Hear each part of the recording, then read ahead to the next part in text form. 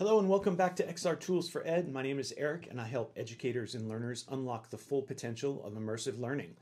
In this week's episode, we are going to take a look at presentations, something that people have been doing for decades, using all sorts of tools from PowerPoint to Google Slides to Keynote, etc. And I would like to explore ways that you could actually take that existing content that you've been using in other presentations and bring it into Frame VR for an immersive presentation that I think just adds a little bit of more sense of presence and also gives you unlimited possibilities for creativity. So let's take a look into what I mean, showing you some examples. So I have several examples of presentations that I have made in Frame VR. This is the first example from an experience that I had with some elementary students that were studying weather. And so this is a pretty basic example to allow you to understand what I mean in terms of the immersive potential for a presentation in Frame VR. This is simply a PDF that I created in Canva and uploaded to Frame VR. And if I move in or out, then you get the sense that I am in the room. This is called the gallery space within Frame VR.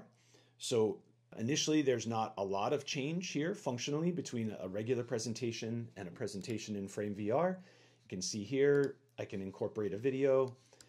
Where it starts to get a little bit different here is being able to bring in 360-degree photos. So I happen to live in France, south of France, and I also happen to have a drone.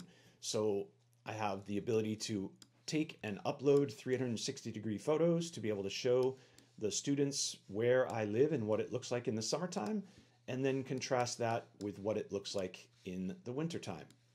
Do you need a drone to upload, to access and create 360-degree photos? Absolutely not. There are many, many ways to achieve the same level of immersion and 360-degree presence here within Frame VR. So if I move around the room and just check out a couple of the other features, again, photos, videos, nothing terribly different here, except for the ability to be able to move around the room. And if you wanted to, you could also have this as a collaborative or a synchronous activity where other people could be included here and you could move them around the room. Now, another more advanced example here is one that I created around exploring the possibilities of immersive presentations in Frame VR.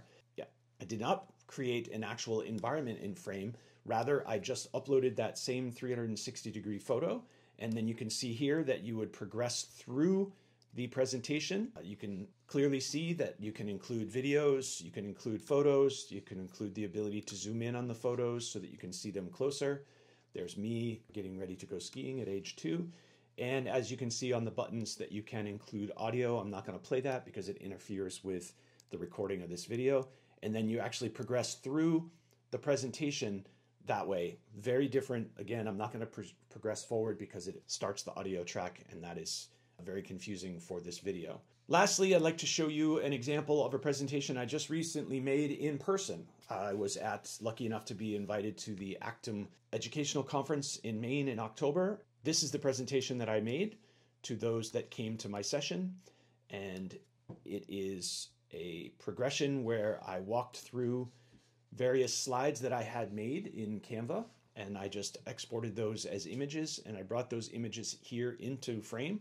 And then I would stop at each sign, if you will, and expand on these photos, and I would make my presentation and explain my timeline, and then I would move on to the other one here. So you can, as you can see, as I progress through, the pictures on the billboards show up based on my proximity.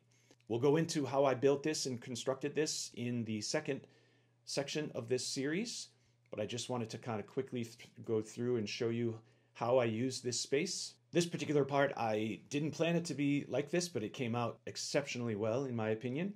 So I wanted to link people to my presentation that I just showed you about the immersive one with this 360-degree photo of the skiing.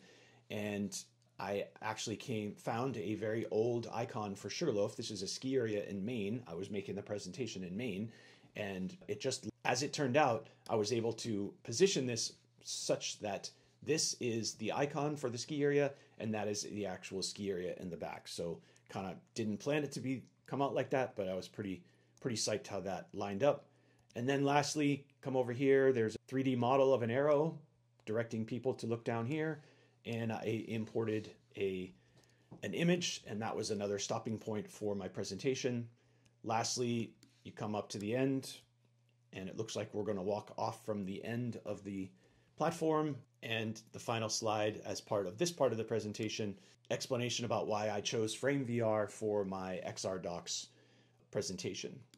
So that gives you a sense of what are the possibilities in terms of creative ways that you can make a presentation here within Frame VR. In episode number 2, we're actually going to break this particular presentation down, and I'm going to show you step by step how I built it, where I found the 3D models, how I built the interactions, how I built the environment, etc.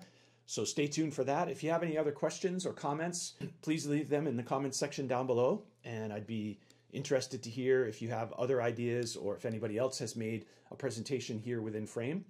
And I look forward to seeing you in episode number 2.